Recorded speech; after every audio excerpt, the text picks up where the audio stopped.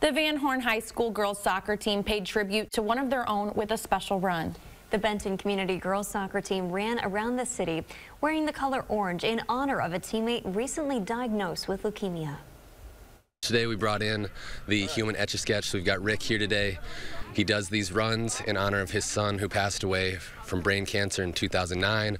So he heard about Tatum through the girls' state basketball tournament, so we wanted to come down, do a run in her honor. We're running around the Van Horn and spelling out her name. Each group ran one of the letters for her, and then we all kind of ran as a team for that last part to show our support for Tatum and just kind of keep cheering her on and show that we're with her in every step of the way for what she's going through right now. It's a great awareness for not only our team but just our whole community. It just shows how we're all supporting Tatum, and she's fighting hard. There's a lot of things in life that are more important than a day of practice, and this is definitely one of those. You know, Tatum's a big part of our team, big part of our community and our school, and we just want to show that even though, she's not here with us physically, she's with us every day.